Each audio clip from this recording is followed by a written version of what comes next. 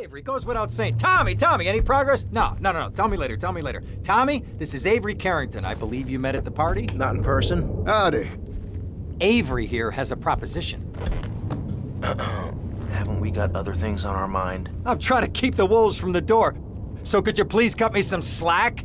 I'm stretched like a wire, and even if I'm dead by the end of the week, I'd like to think that I didn't die poor. Now just calm down, both of you. Son, you help me, and any greaseballs giving you a hard time, I'll see to it they take a long dirt nap. Okay.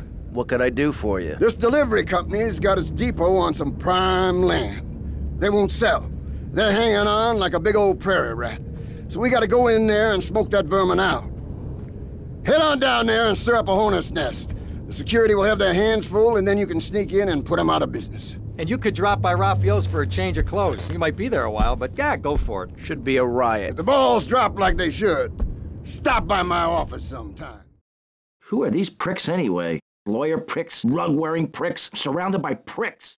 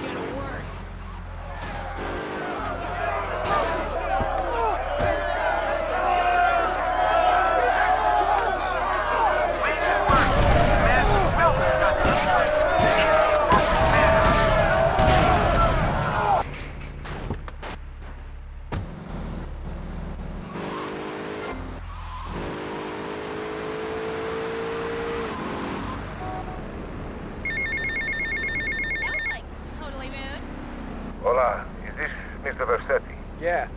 This is Cortez. You were at my party?